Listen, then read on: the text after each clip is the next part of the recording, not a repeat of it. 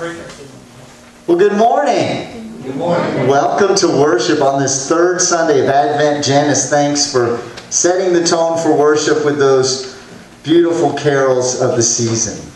As we prepare our hearts to worship this morning, it's good to be back with you, and it was a joy to get to be one of the remote crowd last week and to watch on Facebook Live a couple hours later as I was in Utah with my military unit leading worship there for them. And it's always a joy to see what's happening back here. So it's good to be with you this morning. I want to begin with a psalm, a song of praise this morning as we enter into God's courts. Here's what the words of the psalmist say in Psalm 117 and 118. It says, "Praise God, everybody. Applaud God, all people. His love has taken over our lives. God's faithful ways are eternal. Hallelujah. Thank God because He's good, because His love never quits. Tell the world, God's love never quits." And that's reason to give joy indeed this morning. You know, these words of the Psalms that Paula and I read each week as we enter into worship are the lyrics of songs which have been sung for generations. And we are blessed this morning to begin our time of worship in song as Amy comes to lead us in a beautiful song called Heirloom. Enjoy.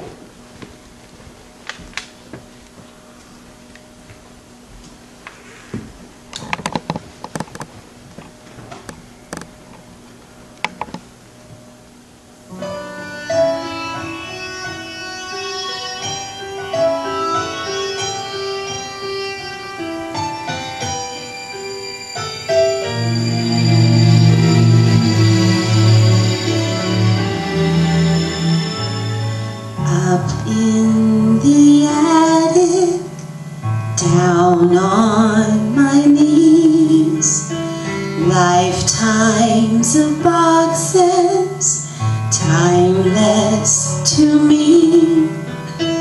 Letters and photographs, yellowed with years. Some bringing laughter, some bringing tears. Time never changes the memories, faces of loved ones that I see, telling all that I come from and all that I live for and all that I'm going to be. My precious family is more than an heirloom to me.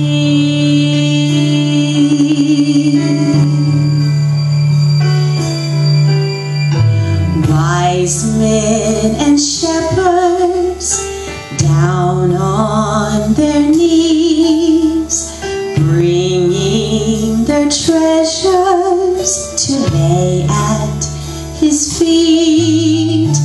Who was this wonder baby yet king? Living and dying, He gave life to me. Time never changes the memory, the moment His love first pierced through me. Telling all that I come from and all that I live for and all that I'm going to be. My precious Savior is more than an heirloom to me.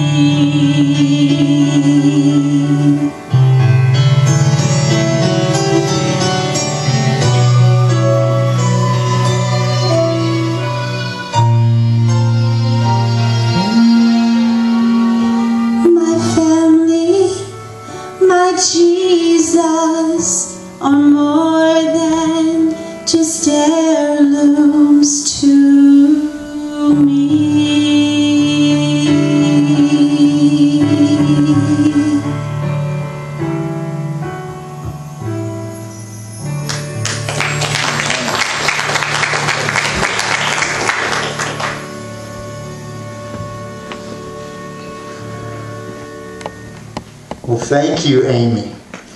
More than just heirlooms.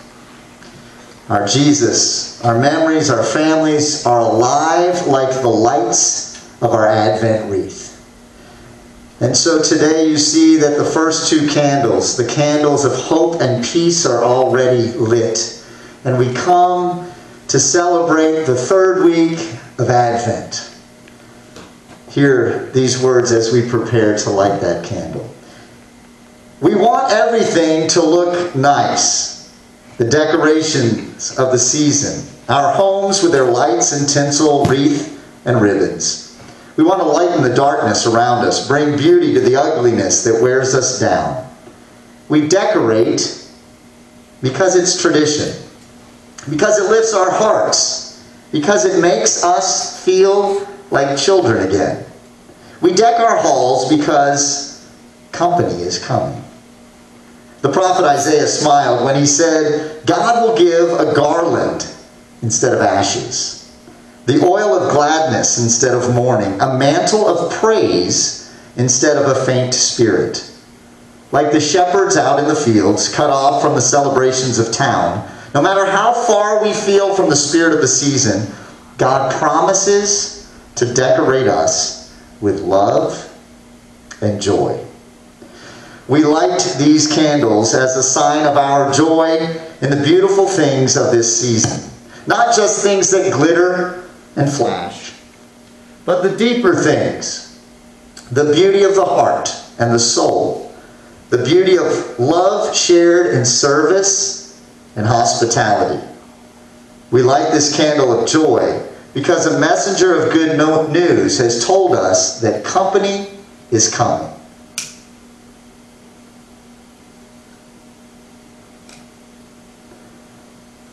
As we celebrate the joy of the season, may we do so with grateful hearts, and may we do so in song. Mark, would you bless us?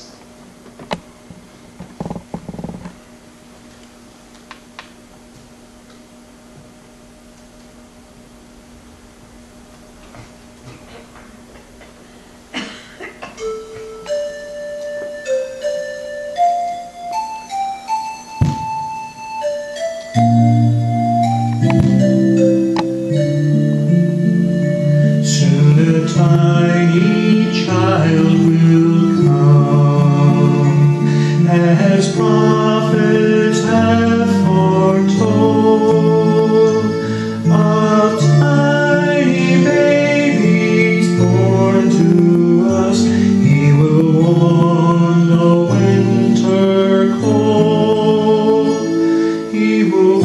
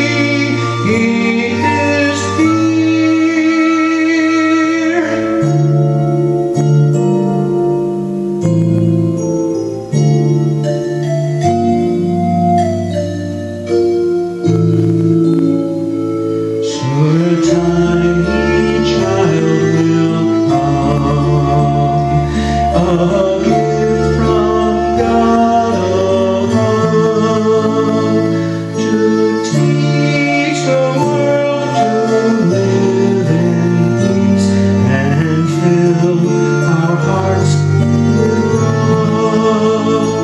He will show us how to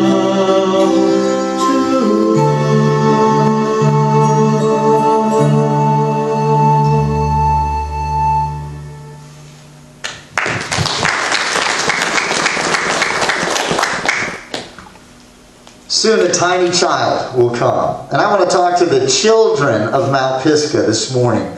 Pastor Paul has been sharing with you a book of Christmas angels. And her tummy wasn't feeling good this morning, so she is at home. So I get the joy of sharing with you the next angel story. And it's one of my favorite in all of Scripture. It comes to a simple group of people who are out with their sheep, the shepherds. And I don't know about you, if you've ever had a chance to go out on a farm or to a petting zoo and feel the big fluffy wool of the sheep, it's awesome. It's not as soft and perfectly wonderful as maybe that sweatshirt that you have. Usually has some sticks and leaves stuck in it, matted somewhere. But as you grab onto that wool, there's something fun about the sheep. And there's something fun about the shepherds. So hear this story of another Christmas angel. It says, out on a hillside near Bethlehem, shepherds were taking care of their sheep. And suddenly the sky became so bright with light that it hurt their eyes. And they were very frightened. Don't be afraid, someone inside the light said. It was an angel with a new message. I have good news for you. A tiny baby, like Mr. Mark sang about, was born in Bethlehem tonight, and you will find him sleeping in the hay. Have you ever played in the hay before? You can fall asleep. It can be soft, but it can be itchy too. That's where baby Jesus was. You know, they saw a great light, and tonight, at about midnight, you can ask your mom and dad to wake you up after you've slept. There's going to be an amazing meteor shower in the sky. And if it's clear enough, if the storms of the morning have blown through, you might want to go out and see the heavens filled with lights. It says here in this story, then the whole sky filled up with so many angels, no one could count them, and they sang, "Glory to God." And then, just like that, the angels disappeared. When the angels were gone, the shepherds hurried to Bethlehem as fast as they could run. And they found the baby in a barn sleeping in the hay. Now, can you imagine going to a petting zoo and you go to one stall and they have sheep, and you go to the next and they have goats, and then there's a donkey or a horse you could feed, and then the next one, there's a baby? Can you imagine that? A baby lying in the trough, asleep, crying. What would you do? It says the shepherds gave thanks to God because they knew who this baby was. And then they tiptoed out of the barn because the baby was asleep. And as soon as they were outside, they began telling everyone about baby Jesus. And people were amazed. What I love about this story of the baby and the shepherds and the angels that came is it says they came to share good news.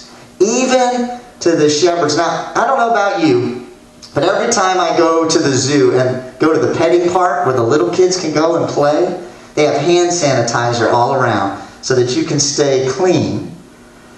But there's also something that you can't get rid of when you walk out of that part of the zoo or when you walk out of a barn. And it stays inside your nose. What's that? The smell of the critters. The shepherds were stinky folks that lived out sleeping with their sheep. But they were important too. God wanted even them to get the message that he had. That good news had arrived in the form of baby Jesus. It said the angels sang and the shepherds danced and jumped. And today we want to celebrate that with another song. Miss Amy, will you come and bless us again? And bless you.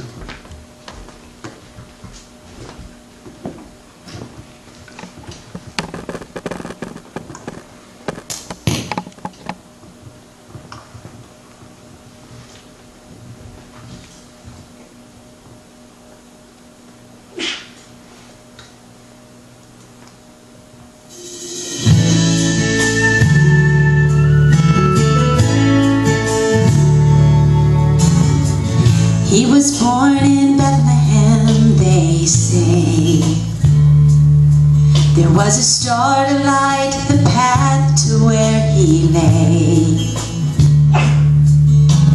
Rich or poor, they came from far and near, 'cause they'd all heard the reason he was here.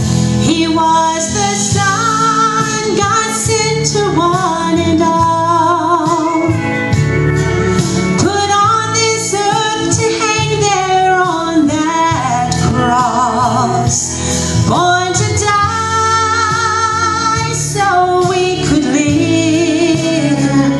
He had the birthday, we got the gift.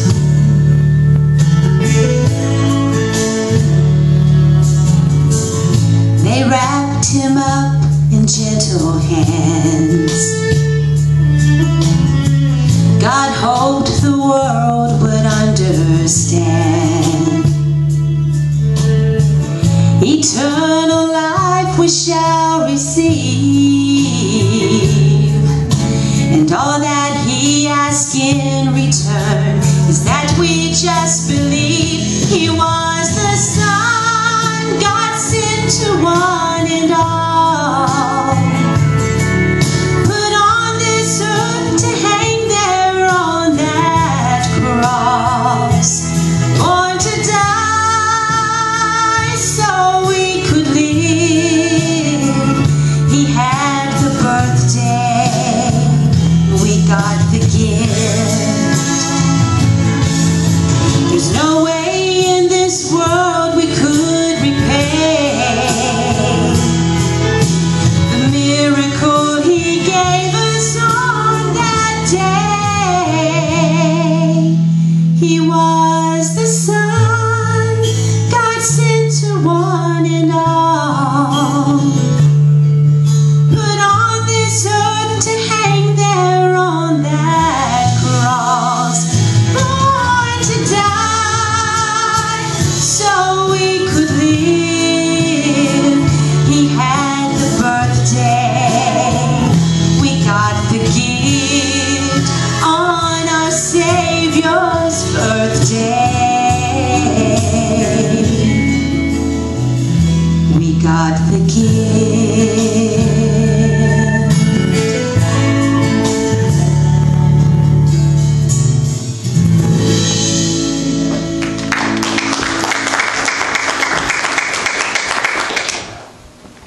The name of your singing is a gift to us, so thank you. Well, this morning we come to unwrap another one of the gifts of Advent. We began the season unwrapping the gift of hope, where in the prophet Isaiah it said that God will make a way, a new way, down a new road for us in difficult times. And if that's not a message we need in 2020, I don't know what is. And last week Paul had talked to you about the gift of peace, unwrapping peace in the messiness of our lives. That the mess doesn't always leave, but the peace can still take root in our hearts. And today, there's a different color in the Advent wreath. It's a rose pink that reminds us that there's reason to celebrate in a new way. That we in this season can unwrap joy. We can unwrap joy even as the chaos continues to erupt around us. We can find joy. How do we know that? Well, we hear a story in Luke chapter 2, the same one that I read to the children. It's recorded this way in the Gospel, the Good News, recorded by Dr. Luke. It says, there were shepherds camping in the neighborhood. They had set night watches over their sheep, and suddenly God's angel stood among them and stood among them, and glory blazed around them, and they were terrified. Now, someone knocked at my door last night at midnight.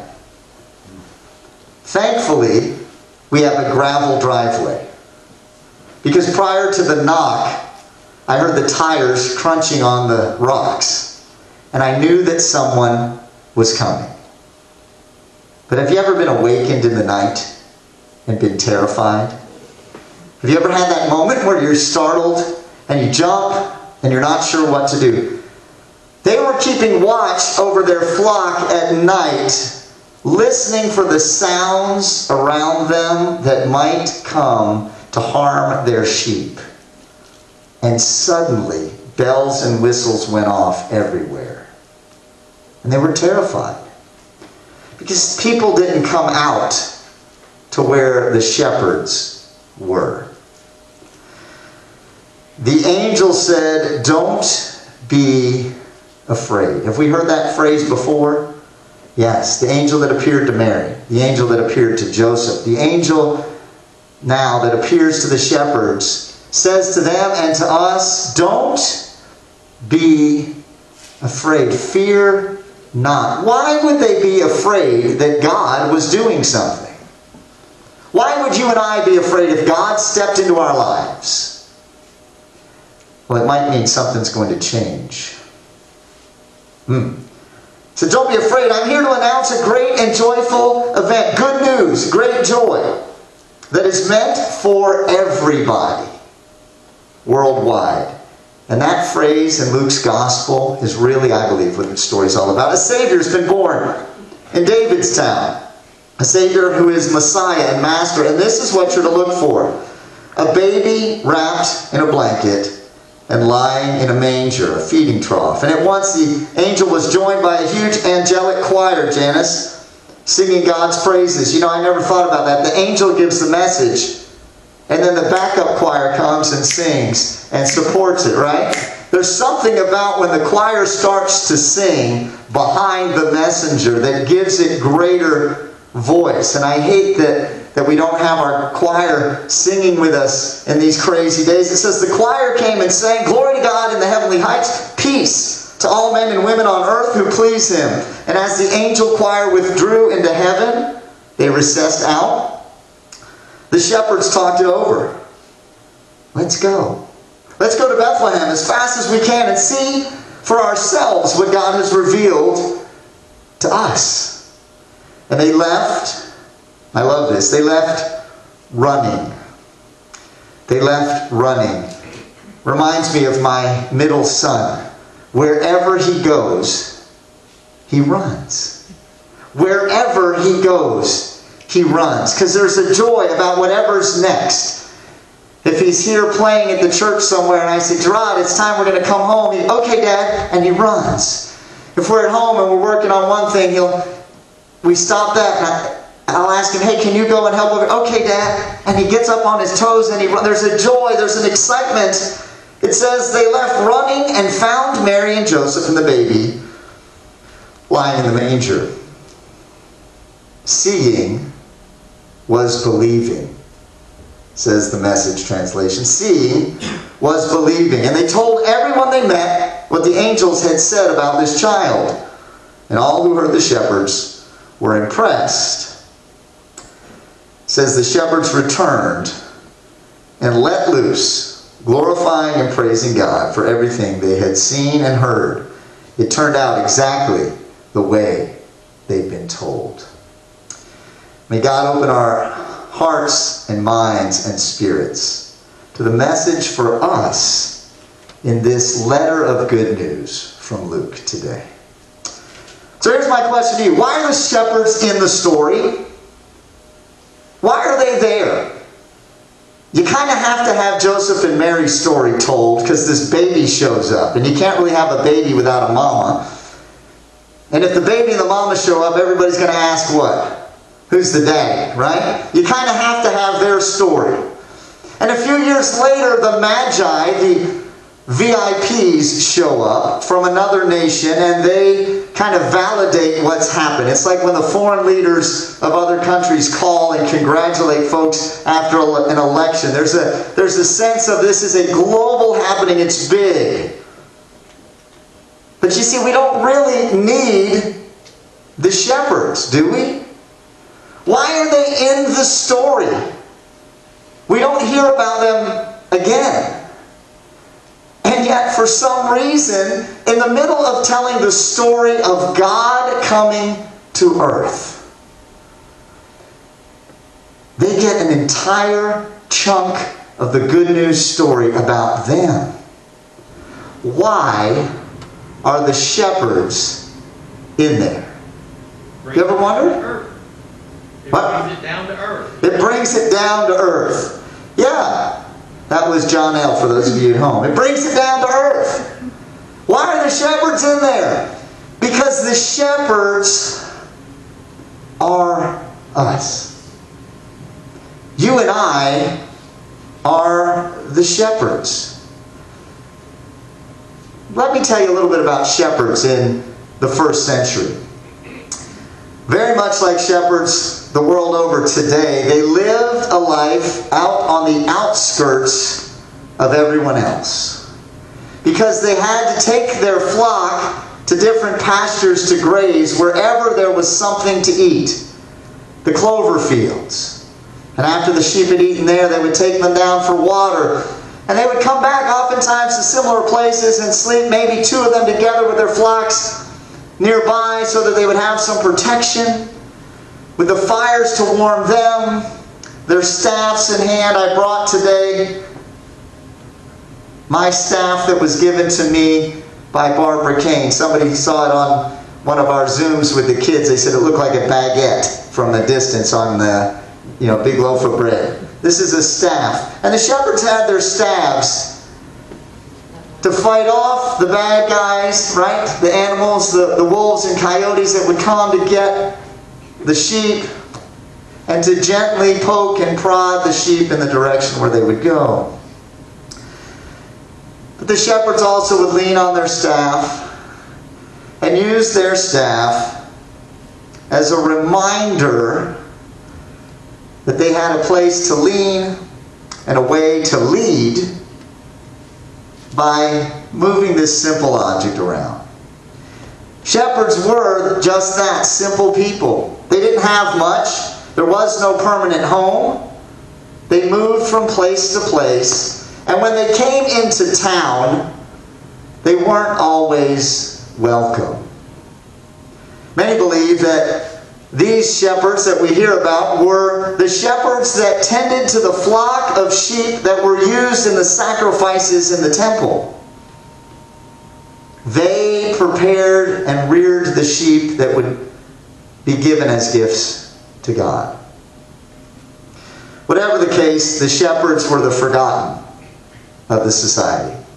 Folks needed them. They needed the wool of the sheep. They needed the meat at times. They needed the sacrifices. But the shepherds weren't folks that you invited over for Christmas dinner. First of all, they stunk. They stunk. And they lived out on the outskirts and they sat around the fires telling stories. And their stories, well, they were like stories that happen around fires. They grew over time. The small dog that came after the sheep turned into a giant wolf, or a lion, or a bear.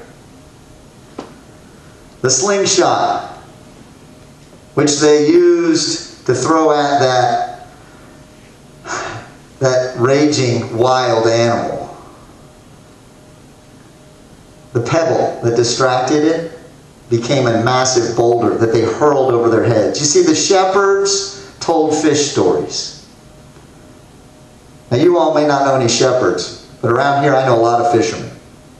And if you ask them about their fishing expeditions, they'll tell you story after story after story of what they caught. But most of the times you won't get a chance to see it, will you? I learned something from a friend of mine who is a fisherman. His daddy's an outdoor sports writer. He said, "Scott, don't you know how to take a picture of a fish?" And I said, "What do you mean?" I said, "In this day and age, we get proof of everything. My boys caught a fish, I have them hold the fish." He said, "No, you need to teach them how to hold the fish." I said, "What are you talking about?" He said, "If you go like this with the fish, and the fish is closer to the camera, how does the fish look?" Bigger. Bigger. Next time you look at a fishing thing, you don't see people standing like this with the fish. Ever. They're doing this. Because that little thing now looks that big. The shepherds of their day were the fishermen of ours. They told stories that grew over time. The pebble became a boulder. The little dog became a wolf or a lion or a bear. In fact, the shepherds were not allowed to serve as witnesses in courts of law. Let me share that again. Shepherds were not allowed to serve as witnesses in the courts because it was universally understood that their stories could not be trusted. Maybe because they were blinded by the lights of the fire. Maybe because they had been out so long from the rest of society that folks didn't trust their words. Maybe because when they came in, they told these stories. But their witness was not accepted. So why are they in the story? They don't belong in the Christmas story. Really. At least if I were to write it. They don't belong because, well, they're not worthy of being witnesses. They have no status or standing. They live on the outskirts. They stink. We don't need them in the Christmas story, we might say. But God knew. God knew we needed the shepherds more than anybody else. For their story is ours, and their story connects our story to God's story. They were outside and outcast. Have you ever been there? Outside and outcast. But God gives them center stage. Now, here's what's so powerful. Oftentimes we forget that there are other shepherds who were outside and outcast that took center stage in God's story. The first is a guy that had a staff, and when he threw it down it became a serpent, and he picked it back up again. You remember him in the Old Testament? He used his staff to part the Red Sea.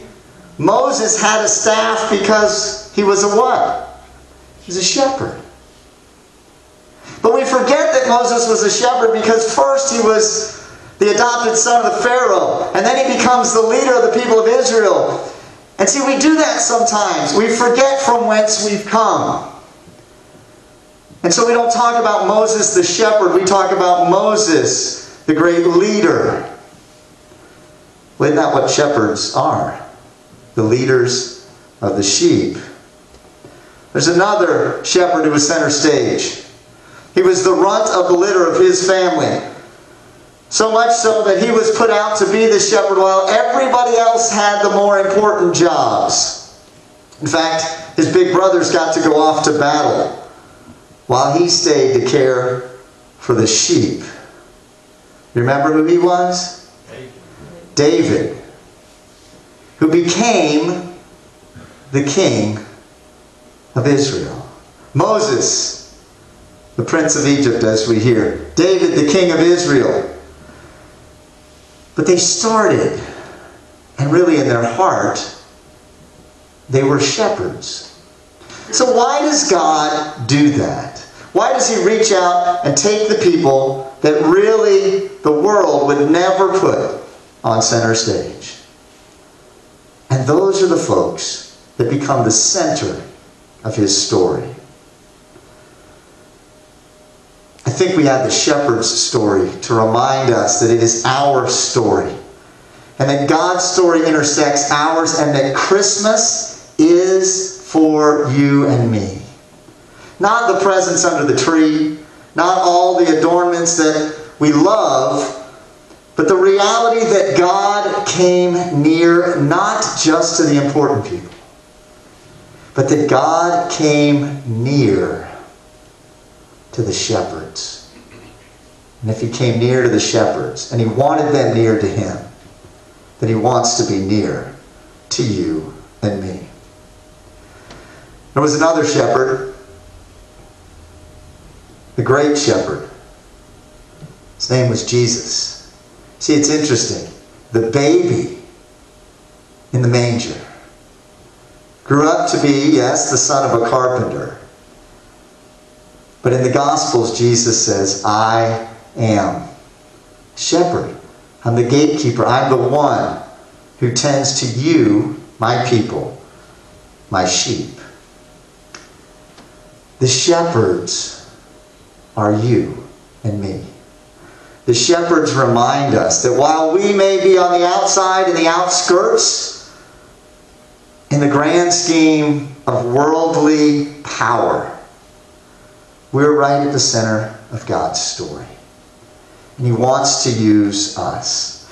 I think it's fascinating that those who weren't allowed to witness in the courts are the ones whom God chooses to give witness to His arrival. Isn't that fascinating? I had the joy last weekend of being part of a grand event. I had to wear my Class A uniform with all of its bells and whistles on. And the joy of my military unit was to promote our commander and our deputy commander from 1-star general and colonel to 2-star and 1-star. And in the socially distanced COVID world, we had about 20 people in a massive auditorium. And the rest were like you all online. And I felt special to get to wear my fancy uniform and be on the inside, because I got to offer a prayer. But I was reminded in that ceremony, as these two great leaders spoke, and as they shared their stories, and as my boss wept as he shared his story, they both said, we stand here today because others who are out there have shown us the way. Others have walked alongside us. Others who are out on the outskirts and couldn't be in the room today. They're the reason that we're here. Today I say to you that there's a great arrival about to happen. God came near. And He's coming again. We celebrate it every Christmas, but we trust that one day He's going to come back again. And His coming is for you and me. And we know that because His coming was for the shepherds. So what did the shepherds do? And what are we called to do? First, we're called to believe. We're called to believe that indeed God has come near. I don't know about you, but if I saw a great light and I heard some voices, I might think that I had something a little too strong in my canteen, and I might lay down on one of my sheep by the fire and wait till morning to see what happened. But that's not what the shepherds did. They turned to one another and they said, did you hear that? Yeah, did you see that? I did. Let's go. And they ran to see what they had been told. And it says here, they ran to see for themselves. This Christmas, don't let the story be everybody else's. Run and see for yourself where God is coming near to you. Where is God coming near to you? I think if we run and believe, God will let us see. And when we see, we're called to go and witness, to tell what we've seen. Even if we don't think others will believe us. You've got to remember, the shepherds knew that no one would believe their story because they were taught not to. And yet what did they do? They ran and they told. And what did they find? That people were amazed. Now here's where I think we miss sometimes the end of the story. We assume then that the shepherds went on to seminary and became pastors of churches, and they're the ones that passed on the gospel to everyone else. Right? But what did the shepherds go back to doing? Being shepherds. They got to see Jesus. They had got to hear from the heavenly hosts. The choir sang to them, serenaded them out in the fields. The angels showed up. God says, your story is important. You are who I've come to see. And I want you to come and see me. And I want you to go tell. But here's what we forget. He didn't make the shepherds pastors. Well, actually they were. The word pastor means shepherd, if you think about that. He didn't change their occupation. He didn't take them out and send them off somewhere else. He said, you be who you are. And tell my story and your story. And as you do, the world will hear that the joy and the good news is for them as well. See, the problem is if they hadn't stayed shepherds, if they'd been like Moses and become high-level leaders, they'd become like David and become kings, when you and I heard the story, we wouldn't think it was for us. Because I don't know about you, but I'm not a king. And I'm not the high-level Moses leader that leads a nation from one place to another. But the shepherds, I can find my story in theirs. And I hope you can find yours as well. Let's pray. God, thank you for this crazy, crazy act of inclusion that you chose, not only here with these shepherds, but in calling out Moses and calling out David and using people like Ruth and Rahab. God, you continue to reach to the outskirts and the outside and pull people in. May the shepherd's story be ours. Give us eyes to see and ears to hear your good news in this time. And give us the joy to tell the story,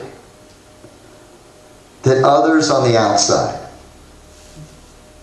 would know that your story is not only for us inside the walls of the church or on the church Facebook and web page, but that your joy and your good news is for all people everywhere.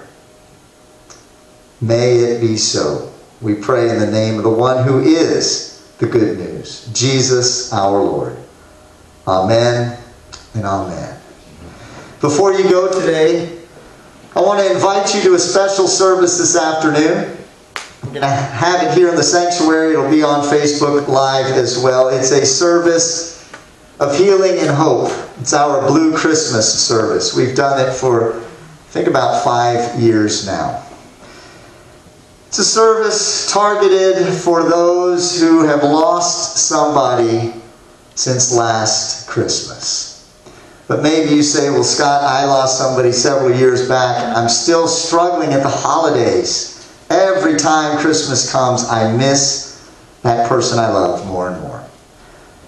This service is for you. There's no magic words to take the pain away. There's no special song that makes it all better. But it's a time when we come and acknowledge our grief. It's a time when we come and we hold our tears together. It's a time when we come and are given the permission in the season of joy to just say it's hard to find. With the hope that as we give ourselves that permission and we walk out of the Blue Christmas service, that we can also give ourselves the permission to celebrate even when it's hard. Joy comes even when the circumstances around us are hard. Remember, the shepherds to whom were given the message of joy, they went back to living on the outside. In this season, when it's sometimes hard to celebrate, I invite you to join us at 4 p.m. for our Blue Christmas service. You're welcome to come in person with a mask or to join us on Facebook Live.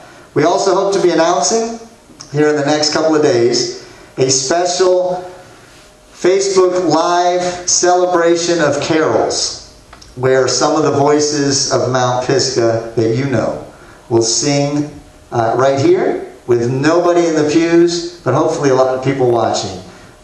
Songs of the season that we can celebrate. So we hope you'll join us. Be looking for that announcement. If you're here with us, would you stand now and receive this benediction?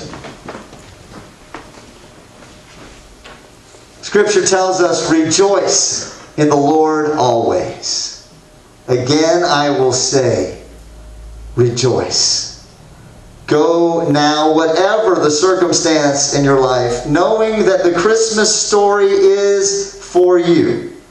That God has come near not just to the Magi and to Mary, but to the shepherds and we the sheep.